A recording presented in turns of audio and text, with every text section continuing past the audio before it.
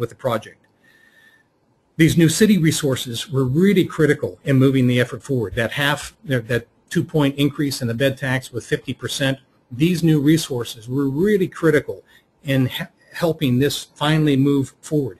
And I think without the city, without their council, without the Tourism Development Commission recognizing this increasingly important role of proactive tourism product development, it would be pretty easy to see how this concept, a powerful concept, could sit on the sidelines for another 5 years or 10 years, or in reality potentially never be realized, because there just wasn't that destination architect trying to move that right kind of concept and right opportunity forward.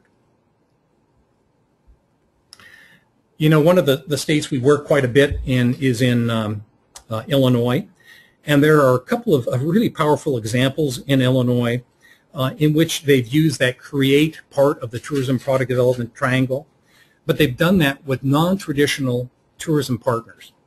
Now, many of you will know John Deere, probably one of the most iconic manufacturers of farm equipment, both nationally and internationally.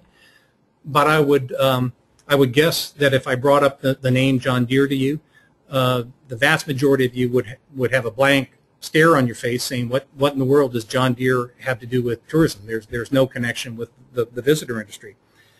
And for many, many years in the Quad Cities in Illinois, John Deere's home, that was exactly the case.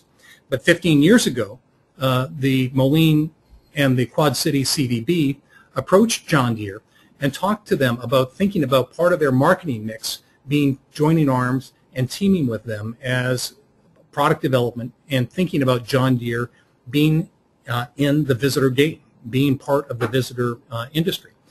And John Deere had their world headquarters